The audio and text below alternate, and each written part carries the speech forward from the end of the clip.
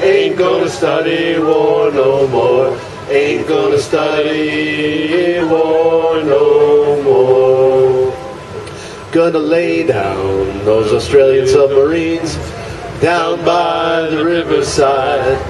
Down by the riverside. Down by the riverside. Gonna lay down those Australian submarines down by the riverside. Gonna study war no more. I ain't gonna study war no more. Ain't gonna study war no more. Ain't gonna study war no more. I ain't gonna study war no more. Ain't gonna NSA down by the riverside. Down by the riverside, down by the riverside, gonna lay down the NSA. Down by the riverside, gonna study war no more. I ain't gonna study war no more. Ain't gonna study war no more. Ain't gonna study war no more. Ain't gonna study war no more. Ain't gonna study war no more. Ain't gonna study. U.S. Navy was thrown out of Subic Bay in 1992, but now they've come back as part of this pivot because they need more ports of call. They need more barracks to put the soldiers. They need more runways for their planes to land as they do this military encirclement of China. And so I was told that 5 American ships a week are coming back into Subic Bay. I saw one while I was there. And from there, I went to Darwin, and I visited Robertson Barracks with China economically.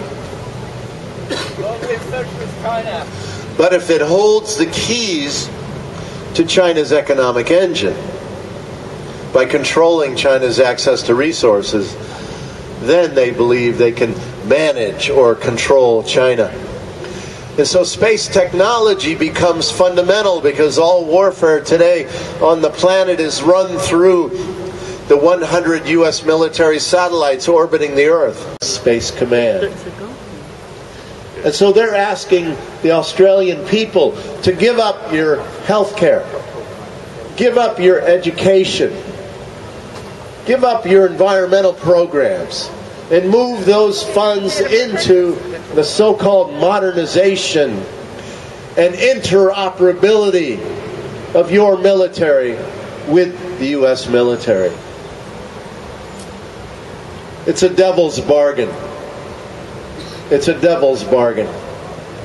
And my hope is that the people in your country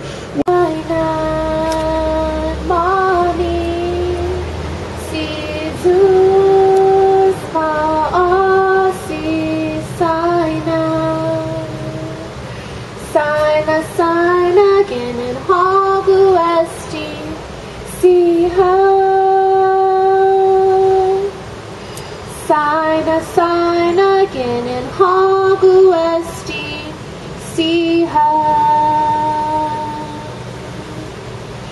Nayamani moni hinanamoni, gihamot na gikareran moni, tanafan na laili na lazani tatauta. So the song that I was singing is a chant that basically says Sina, which is our ancestors, Ginin Hagu, this is from you, and it says that we want Nayam Animu, give us your blessing that we need, and Metgudham Pagu Na'i Netnun, very strong is this gathering, Gef Pagu Pagu Na'i Netnun, very beautiful is this gathering. So let's live together and be strong together. And then Osaina Sizos Maasi means dear ancestors, thank you for all that you have given us. And I think that when I see what you've done today, and your message is very loud and clear, it was incredibly powerful to walk and see how effective you were in grabbing people's attention, because Oftentimes this message is invisible in people's imaginations and in people's understanding of what's happening in the world. And for me, and where I'm from, the people who are most invisible tend to be our ancestors. The United States. Guam is a U.S. colony. It is an unincorporated territory of the U.S., which means that it belongs to the U.S., but it's not part of the U.S. We have no representation whatsoever in the United States. We don't vote for president. We have a non-voting representative in Congress. So that means that everything that they and their military has done to our land has been without the consent of our people. As a result, they currently occupy a third of the island with a gigantic naval and air force base on the island, a big naval magazine where they store all their weapons.